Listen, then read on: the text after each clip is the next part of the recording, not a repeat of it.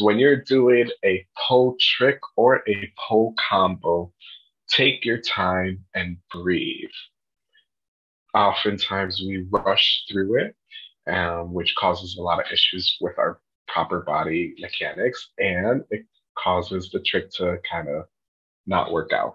And it really does show a difference when you just breathe, take a moment, think of what you're going next, and go into your next pose. And it's such an important tip. I've like if you tell your students that, if you see them rushing, just tell them breathe, and it really does make a difference. It's crazy. Yes, I love that pull tip. I think it's probably the most important pull tip. Because we all rush, like even if we've been doing it for years, we still like, oh my God, I want to do Yeah, yeah. And you it. can totally tell when a dancer is breathing and when they're not because they look really stiff and rigid. But once you add the breath, your whole body starts to move with it. And